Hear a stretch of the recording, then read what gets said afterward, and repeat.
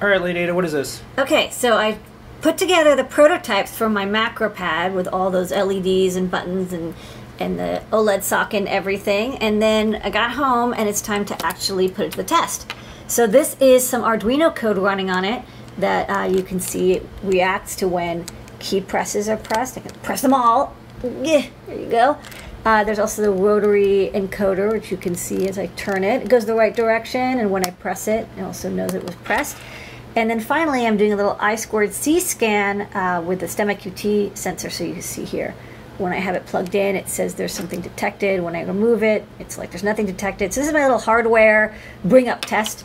But so far, so good. I have a couple tweaks to do, like, you know, it's a little embarrassing, but I actually had to add a couple of 10 microfarad capacitors. I needed more capacitance, but I think it's almost done.